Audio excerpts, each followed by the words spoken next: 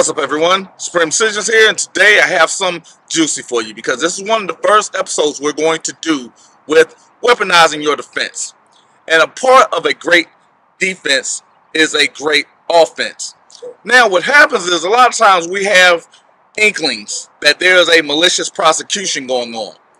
Did you know that you have an opportunity to file a motion for sanctions?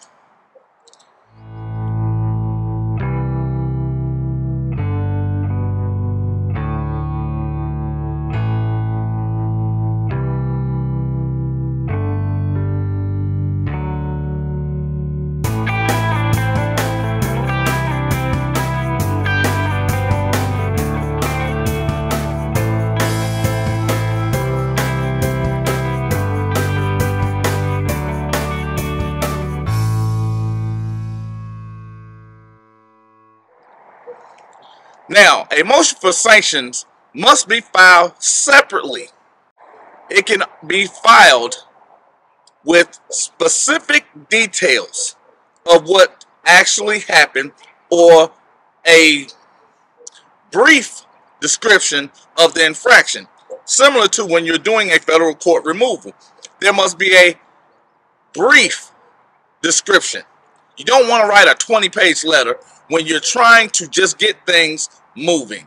Because again, the law of numbers, nobody's reading a bunch of stuff they don't have to. Get to the point. One of the great parts about the motion for sanctions, it must be done within 21 days of the infraction, or you're going to have to go through a couple other means, but you can still get it done and include it into your case. So just keep that in mind.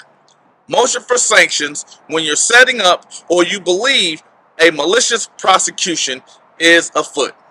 So we're going to keep going. We're going to keep growing. I want you guys to take note that we're going to be using all the tools at our disposal to keep growing as a group. The masterclass is going to kick off and be phenomenal.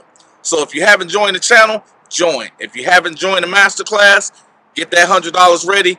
Get just going. It's getting ready to be great 2022. So that's all I have for today. Keep a lookout for it because, again, we're going to keep going, keep growing. Supreme, out.